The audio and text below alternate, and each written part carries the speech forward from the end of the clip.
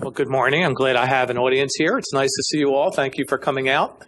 My task is in the next 40 minutes or so to go through in some detail exactly that's included in our document on the policy and guidelines governing appointments and promotions and professional activities.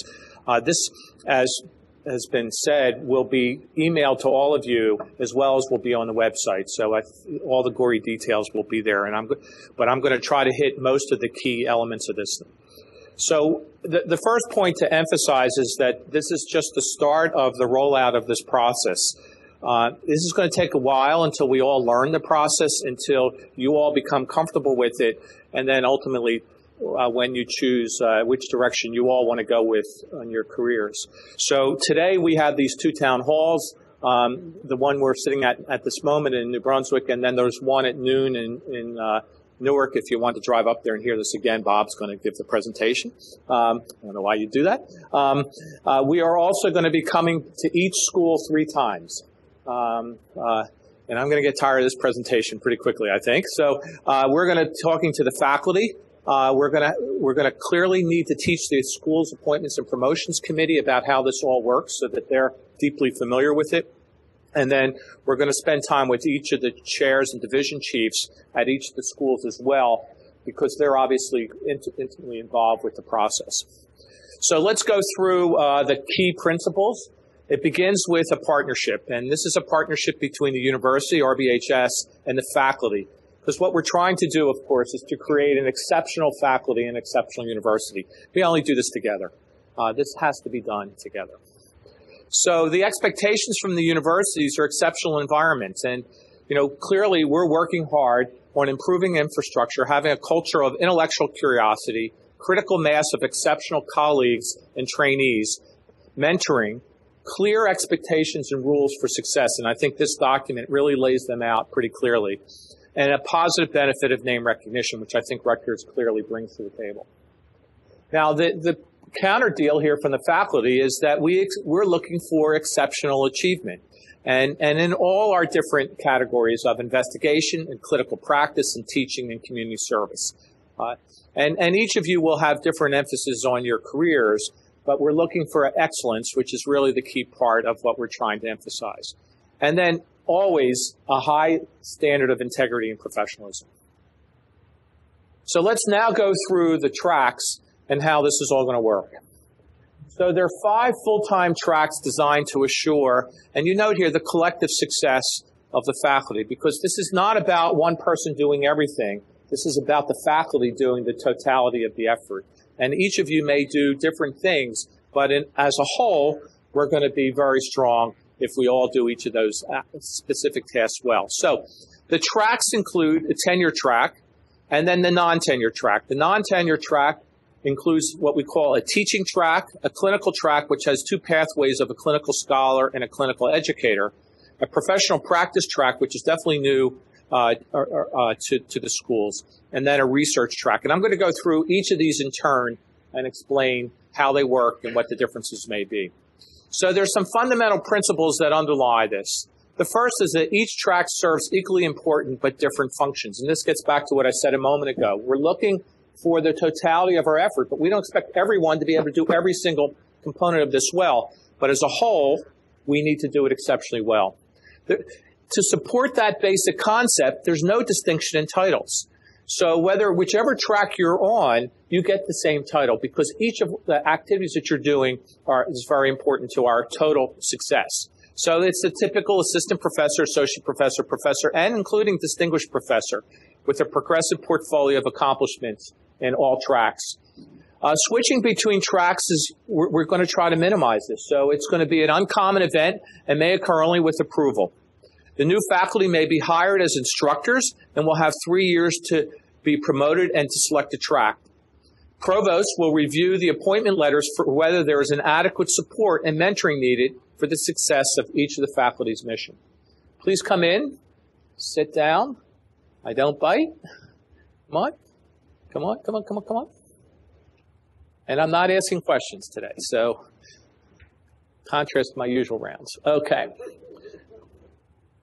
So tenure is only awarded on the tenure track, and there will be a formal tenure review no later than the 9th year. If unsuccessful, a 1-year terminal appointment will be provided. Upon enactment of these guidelines, the current faculty tenure track will be given additional 5 years to achieve tenure. Academic review is required for all reappointments. A distinguished professor is available for all tracks. And the emeritus professor approval basically is identical to the Rutgers system, which does not really require the same in-depth formal review. Scholarship is required in all tracks except the professional practice track, and teaching is required in all tracks. And once again, I'll say this over and over again in this presentation, professionalism is a must for all of us, for all our faculty. So, we have 2 entry appointments, appointment titles. The first is what we call RBHS lecturer. And these faculty are not assigned a track. They may not have completed a terminal degree, and often they will be working on a degree while serving as a part-time or a full-time teacher. This is a 1 to 3 year appointment, and they maintain the rank up to 9 years with a 1-year terminal appointment. Once the faculty member has a terminal degree, they may be promoted to either instructor or assistant professor in a track. The faculty can be part-time RBH lecturer indefinitely. So people that are doing this long-term, part-time, can stay in that, maintain that title. The instructor is slightly different, is once again, they're not assigned to a track, but this is new faculty up to 3 years with time to choose a career direction and track. An advanced degree or equivalent or completed training are eligible for board certification. So these are people that have completed their training, essentially, have got their advanced degree. They have 1 to 3 years, and by the end of that 3rd year, they must meet the criteria for promotion to assistant professor on one of the full-time faculty tracks or receive a 1-year terminal renewable, non-renewable appointment. RBHS lecturer. So the selection of tracks. They're determined at the time of the appointment by the department chair in consultation, of course, with the faculty, the dean, and the provost. And they're based on the obvious things of qualifications, career aspirations, and institutional need, availability of position, and funding to support that position. So let's begin now in turn to go through each of the tracks, and we'll start with the tenure track. So faculty in the tenure track will spend the majority of their time conducting research, at least some of which must be led by this faculty member. The areas of investigation can span any of the multiple disciplines that relate to biomedical sciences. For example only, this could be clinical research, health services research, laboratory research, but many, many others. Many others. And RBHS will endeavor to provide newly appointed faculty in the tenure track significant protected time, assignment of a mentor, and the appropriate startup funds to conduct their research.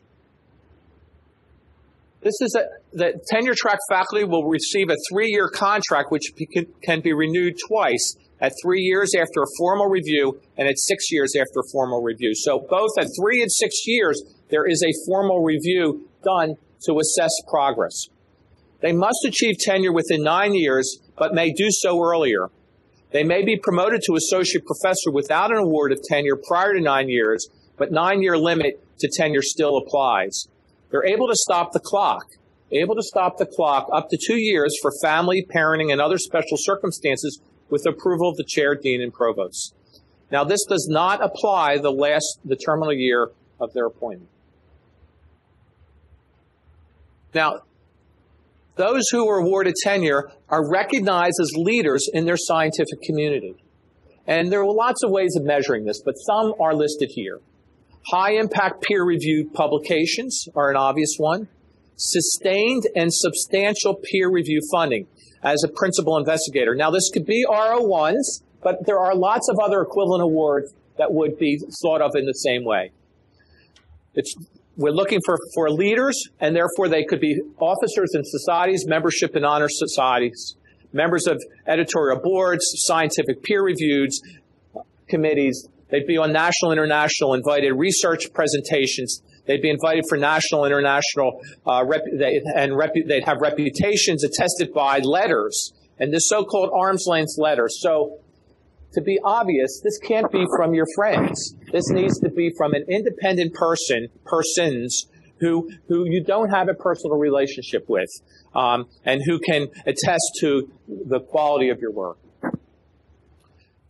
Everyone in this faculty is responsible to teach, and so we're looking for teaching excellence. And if these are clinicians, then we're looking for clinical excellence, and then each of us has obligations to service and of course, professionalism. Now, the last statement talks about customarily tenure is granted at the time of promotion to associate professor. However, on occasion, an assistant professor on the tenure track may be promoted to associate professor after a minimum of 4 years as assistant professor without the concurrent award of tenure. So that's a brief description of the tenure track. All the details are in the document that you'll have emailed to you later today. So let's now turn to the teaching track. The teaching track we're looking for faculty who are education leaders. They have evidence of outstanding contributions to teaching. And this includes publication of teaching methods and materials, creation of outstanding continuing education, and teaching programs. They need to assemble, maintain, and update an educator's portfolio dossier, which includes regional, national recognized scholarship for their educational accomplishments, but they also may publish on non-educational topics that relate to their content expertise. They're published peer-reviewed papers or on education textbooks. They're invited to speak, and they have memberships in program review or accreditation committees and similar activities. Most of these people will involve some clinical activities, and so they should have excellence in patient care. Some will be administrators and excellence in administration if applicable. And there we go again, professionalism once again, something we can't emphasize enough. That's the teaching track. So let's now turn to the clinical track. So the clinical track is composed of people who most of their time, imagine this, is spent doing clinical activities. But scholarship is required in this track, and there's two pathways that are described, and they vary by the scholarship requirements. The clinical scholar pathway and the clinical educator pathway, which I'll describe in the next slides. Administrators can be in either one of these pathways, but scholarship, once again, is required. Now, we have lots of faculty that are not clinical, but we have people that are working on research projects that maybe are not in tenure track, but doing clinically oriented research. And these non-clinicians who spend most of their time doing collaborative role supporting research would also fit into this track. We're looking, of course, for teaching excellence, service, and professionalism.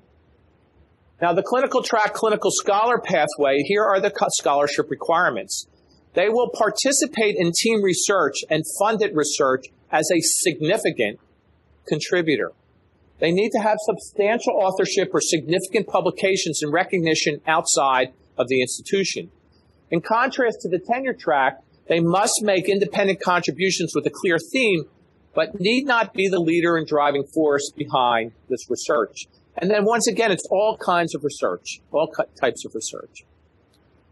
The clinical educator pathway requires a nationally recognized scholarship, including things like reviews, textbook chapters, case series reports, published practice guidelines, or other examples of scholarly contributions. But there is not a research requirement in the clinician educator pathway. Next, professional practice track. This track is for faculty who excel in the areas of patient care and education. They need to have teaching excellence. If they're involved with administration, then excellence there as well. We go back to the old professionalism, and reappointment is contingent upon continuing need for the position, a positive formal evaluation, and the available funding to support the position. The promotion criteria for the professional practice and track includes clinical excellence. So some examples that illustrate that are, we're looking for outstanding clinicians in their respective fields. They may, for example, receive referrals, if it's applicable, of challenging clinical problems or have unique clinical expertise. The clinical care is regarded as outstanding, and this is based upon opinions of our senior faculty, other physicians in the community, or other health professionals and trainees. We're looking for these people to have excellence in teaching, and this can take many forms, but could include the curriculum and course development, teaching students, residents, and fellows, certainly an indication of teaching excellence is being part of the Master Educators Guild and other teaching awards. And they're asked to speak on various topics, so invited lectures. The professional practice promotion criteria does not require, but certainly is strongly encouraged and will be considered in promotional decisions. Scholarship. It's expected to provide a supportive role in clinical research. So this includes helping to enroll patients in clinical trials, or at least facilitating the enrollment of patients in trials, interpretation of images or anatomic samples in clinical research, and similar sorts of activities. Achievement needs to be documented, although may not rise to the level of recognized as co-authorship. They need to provide some service to our medical centers, university, and community. This might include administration, if applicable, service on committees, clinical laboratory programs, community service activities beyond that done as part of their normal funded faculty roles. The professional practice track. So now let's move next to our last track, which is the research track. The research track is for faculty involved with basic or applied research. The primary focus is to facilitate and support the overall research mission rather than to develop independent research programs. They typically will conduct research in collaboration with other investigators, and they provide the experience, expertise, and leadership needed to efficiently run core laboratories and laboratories, including clinical laboratories, of funded research. Their teaching responsibilities are primarily related to their work on research projects. The criteria for promotion includes investigation scholarly accomplishments, which includes the usual authorship of original publications in peer-reviewed journals, significant intellectual contributions, but are not expected to have been the initiated and led the research effort, contributions to extramural peer funding, and evaluation of unique intellectual contributions by senior authors of their papers and grants. They need to have evidence for regional, national recognition. This includes invitation as a speaker or visiting professor, membership in positions of leadership in professional societies, editorial boards, membership or editorial review assignments, consultative positions with various government and private agencies, and organizer of regional, national, and international meetings. Teaching, including mentoring in the research laboratory of health professional schools, hospital departments, division programs, or university activities, would also be part of the criteria for promotion. Service is not obligatory and is considered as an infrequent event, but may be considered as a positive factor in the promotion. And then once again, professionalism. That's the research track. So those are the tracks that we are going to be working with, and I think that they represent the broad spectrum of skills and interests of our faculty, and I'm confident each of you will be able to find a track that works for you. So now let's talk next about the transfer between tracks. And this was, Karen alluded to this, but I'm going to go through this in a little more detail, a little slower. So if we take a number of situations, it begins to faculty who transfer from the non-tenure to the tenure track. This may occur up to 3 years after appointment or promotion to assistant professor. The tenure clock is 9 years from the initial appointment or promotion to assistant professor, but we add 1 additional year to account for the lack of protected time during those initial 3 years. A transfer at associate professor or higher level only under exceptional circumstances. If that was to happen, they'd have 4 years to achieve tenure. Second scenario is transfer from a tenure to a non-tenure track. In extremely unusual circumstances, it may occur up to 3 years after the initial appointment as assistant professor. The transfer to associate professor or higher only under exceptional circumstances. Next scenario is transfers within the non-tenure tracks may occur at the assistant professor level and transfer at associate professor or higher only under exceptional circumstances. Now, all these transfers will come at the end of the day with a letter of understanding that outlines the terms of employment, the expectations and evaluation signed by the faculty member, chair, and the dean of your school. All right, so those are the way we're planning to do the transfer of tracks. So the last issue, next close to the last issue, is the transition period to new guidelines. Prior to June 30th of 2016, faculty may select one of the 5 tracks. The selection of one of the non-tenure tracks requires approval by the department chair and the dean. The transfer into the selection of a tenure track requires the approval of the provost and chancellor as well. Faculty members who have tenure on the effective date of these policies will continue to be tenured at Rutgers as per their initial award. All non-tenured faculty will be required to affirm in writing the track that they choose. Faculty will be provided a letter outlining the track descriptions, the promotion criteria, and their list of responsibilities, and if applicable, the responsibilities of the institution. This letter will be signed by the chair, dean, and faculty member and sent to the union. Faculty remaining in the tenure track.